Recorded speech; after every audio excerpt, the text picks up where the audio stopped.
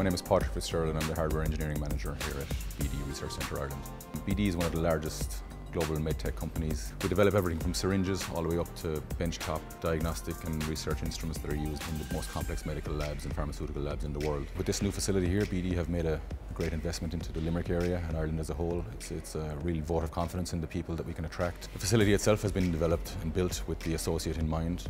It has removed all barriers from people, so that all they need to concentrate on is doing a good job, working on solving problems, delivering simple solutions to complex problems. Shruti, I work here as a software test graduate. So the kind of deadlines you get here are not just for completion of the project, it's also about the overall development, which BD focuses on by giving us opportunities to learn different things in the form of different workshops that they set up, which I'd say is very helpful for somebody like me who joined as a graduate and is just starting off. My name is Suzanne McDermott and I am the HR partner at BD. At BD we're part of the healthcare sector, which means we're involved in developing technologies and products that help people live healthier lives. And I really believe that helps the employees here have a real purpose in what they're doing and gives them a sense of ownership over their work.